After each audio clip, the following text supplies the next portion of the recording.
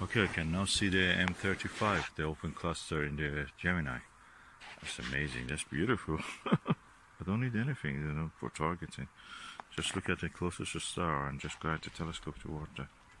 Star hopping, that's what this is called.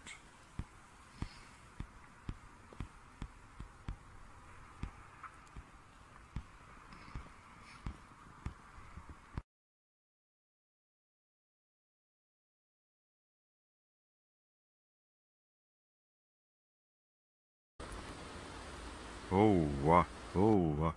I can see that very tight globular cluster beside the M35 also. Never thought that I can see that. This is an amazing instrument. This is beautiful. It's a work of art. At the top you hear is my finger. I'm photographing also at the same time for thumbnails of the YouTube. So amazing, amazing view.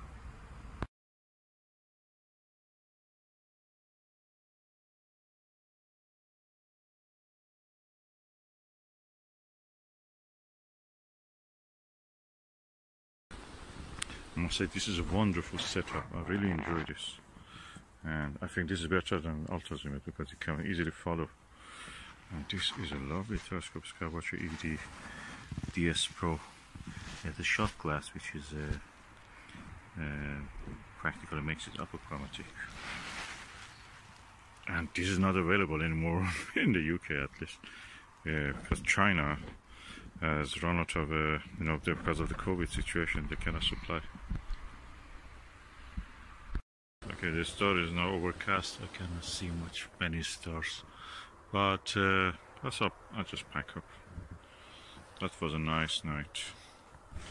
Saw a few gems of the night sky with this excellent instrument.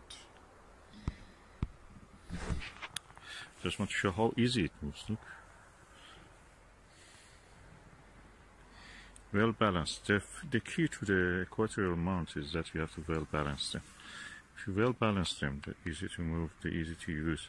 Especially when you use the controls, you can take track of everything. Yeah, just there is so much about the astrophotography. Sketching is as good as that, and without the